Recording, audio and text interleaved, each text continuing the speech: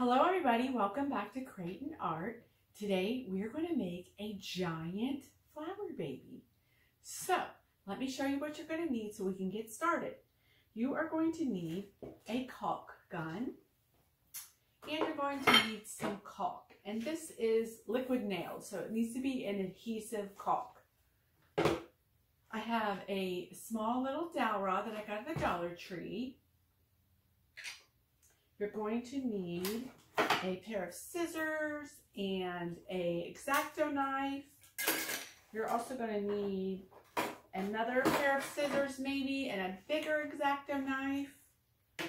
You're going to need some duct tape. You're going to need a glue gun. I got some paintbrushes, some black paint. I have some white paint. I have some different colored brown paints. I'm not sure what color I'm going to use. You're going to need some of these flowers that I got. Well, actually these are leaves and I got these at Hobby Lobby. We're probably only going to use like 2 or 3 of these, but they're big, large leaves. I also have this little doll. And I think she's called like a Lopsy doll or something, but this is what we're going to use. She's big. She's got a big head there. And I have some more paint here. I got some green color paint. I have some Q-tips. You're going to need a little bit of water. And I bought this giant flower at Hobby Lobby. So this is what we're going to use.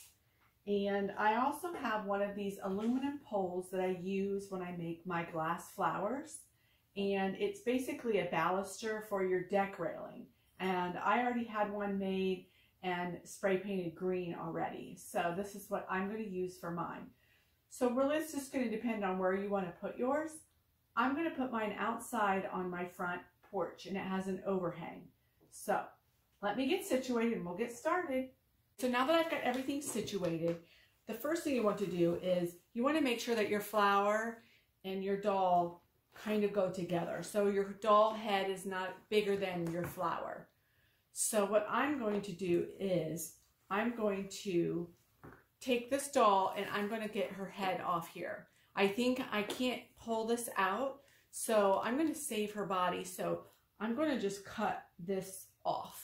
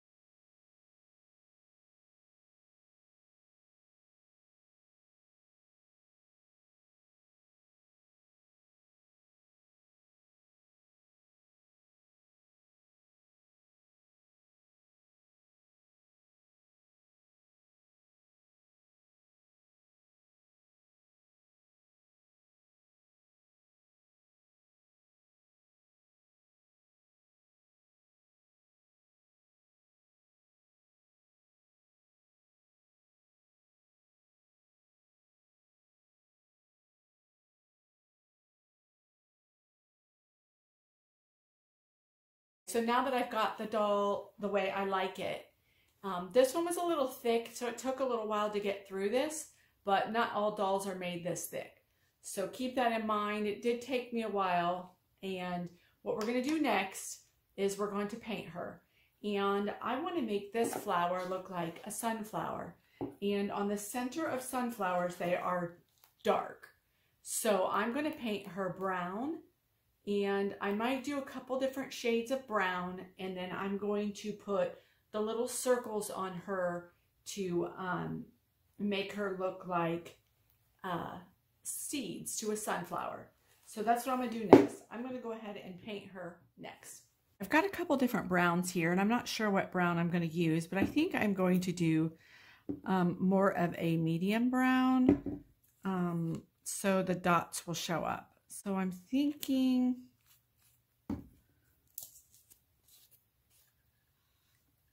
I'm going to do like this chocolatey brown.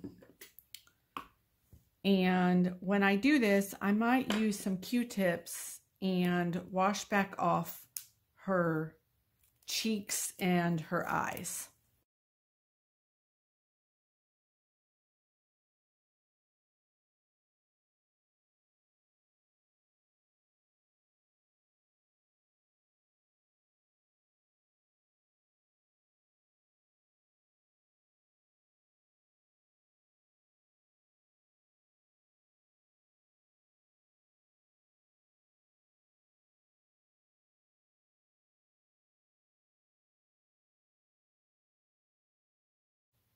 Now I'm on to the third coat. Now, if it wasn't raining outside, I'd probably take this outside and spray paint it.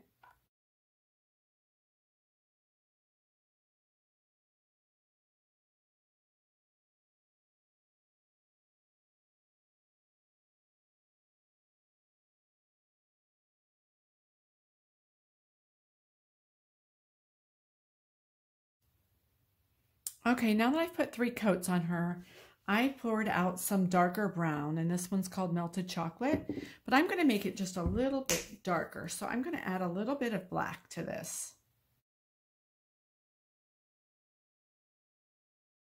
And I have one of these dowel rods that I picked up at the Dollar Tree, and it has a nice round end on there. And I'm just going to dip that in my paint, and then I'm going to dip it or put it on her into little spots, like little seeds.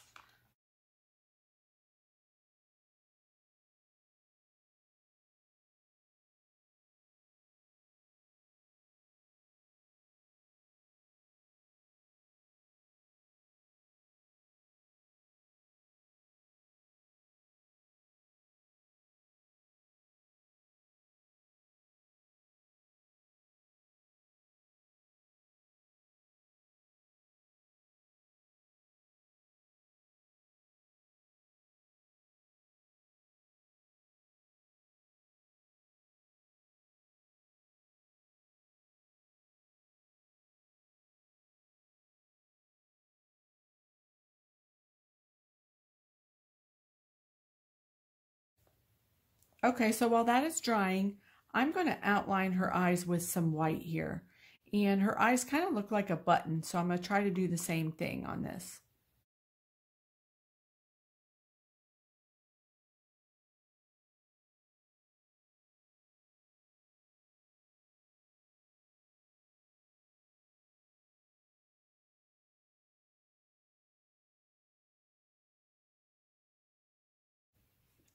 I think I'm going to make the inside of her eyes green.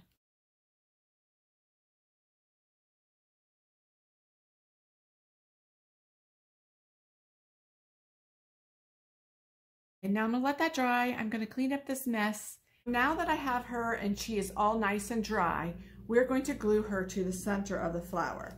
So you want to make sure that your leaves are all out of the way and pushed to the sides.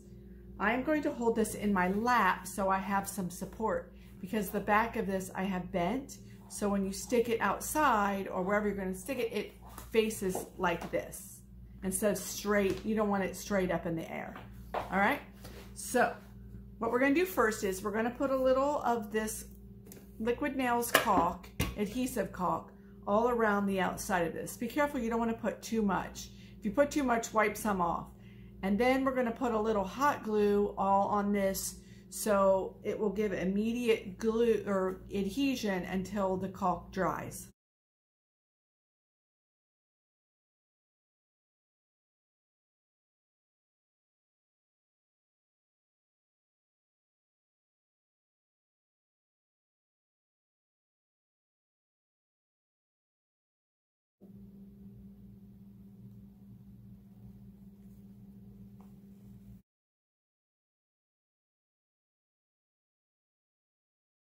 Take a couple leaves off this bundle that I had picked up from Hobby Lobby, and I'm going to pick out 2 leaves and attach them to this pole.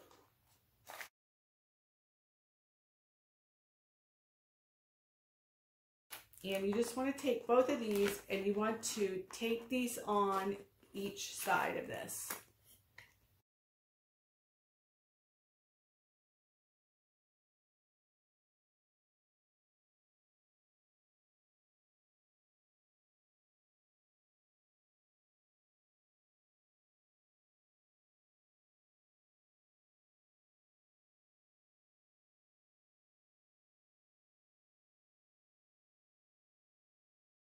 I found my floral tape and I went ahead and wrapped the cover up the black tape because I think maybe the paint will stick better to this color or this kind of material versus the duct tape.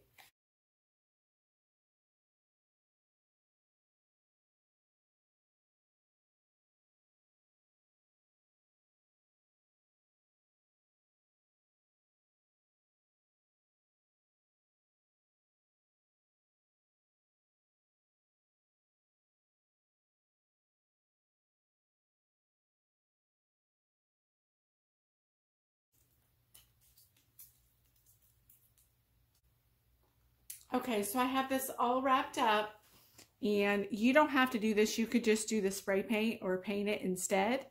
But that's what I did. And so when your flower's all finished, it's just going to slide right down inside of this. So when that's dry, I'll show you and we'll be back.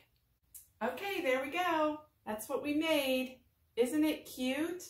Okay, so this is the pole and your flower stem will stick right down inside this.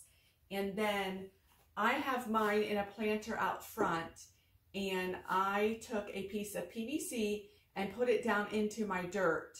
I taped the bottom of it first, and then it makes a nice little hole there so I can just stick this pole right down in it.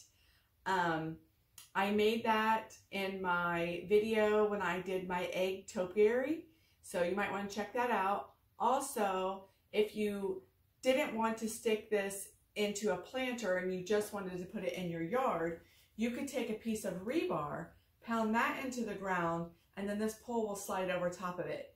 I did that in another video for my glass flowers.